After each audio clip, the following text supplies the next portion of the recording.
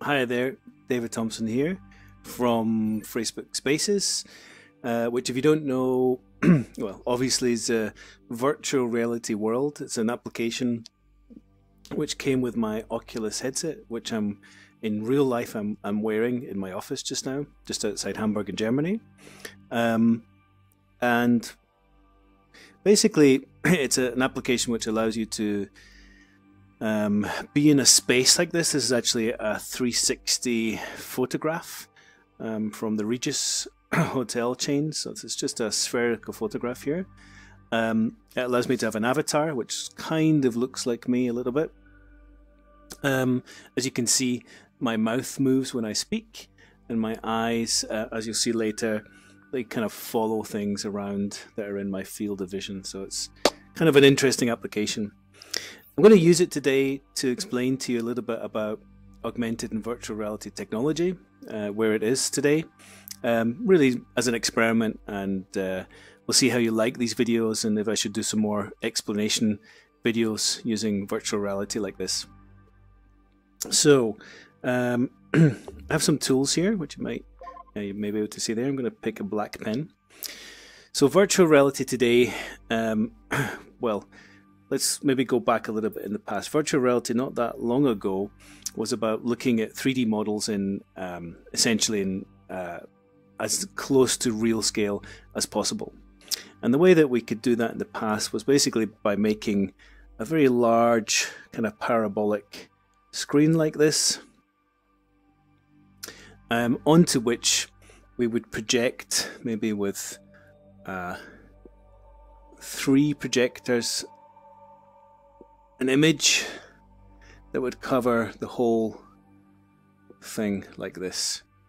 So 3 projectors projecting our 3D model, so some pipes like this, equipment, pumps, the usual kind of things, steel girders, structure, all this kind of stuff onto the screen. And then we would put human beings in front of this screen like this.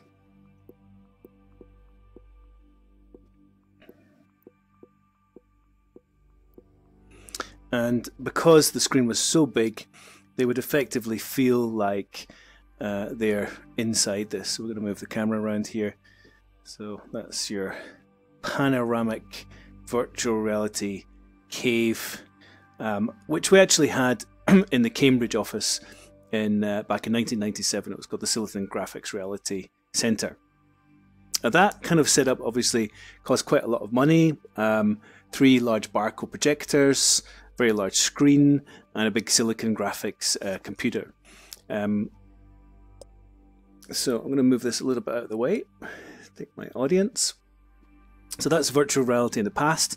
The goal of that was obviously to make the spectator feel like they were immersed in the graphics, and that's what we did with parabolic screens, or what you sometimes refer to as igloos, which is a complete half hemisphere covering a group of people, or a cave, which might be 3 flat walls with projection techniques to make it look like it's all mapping together.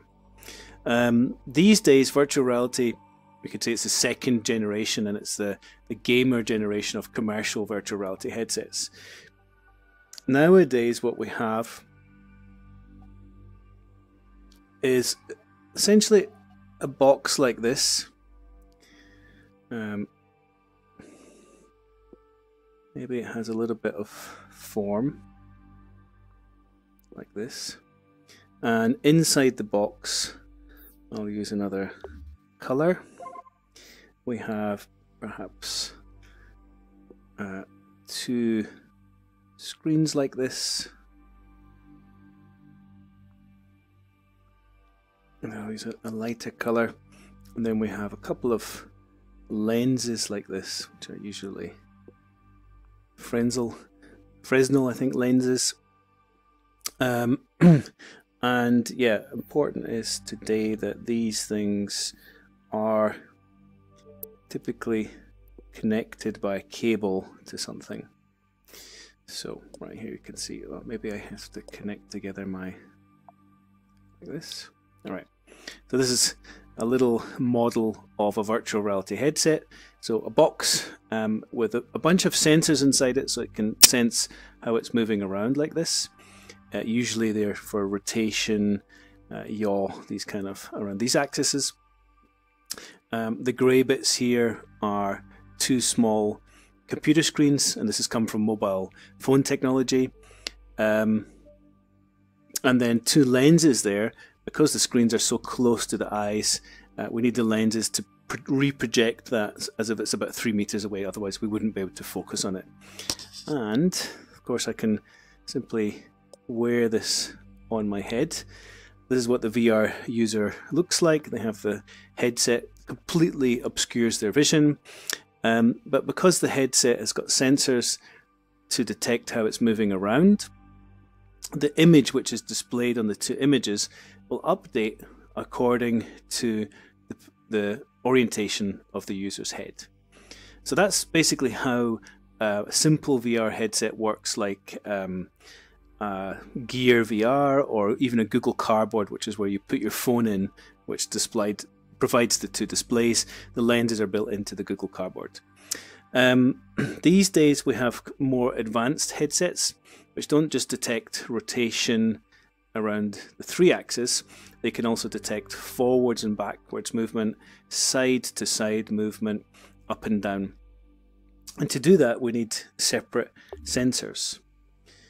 So these sensors today for Oculus basically look like a little camera like this on a stick, a nice sort of round base. And these sensors are kind of spraying out infrared or some kind of mix of laser, and they basically detect where the headset is. So as you move around, these sensors are shining on the headset from a distance usually, and they're able to tell where the headset is. So that's how virtual reality works in the case of Oculus, or in the case of the HTC Vive.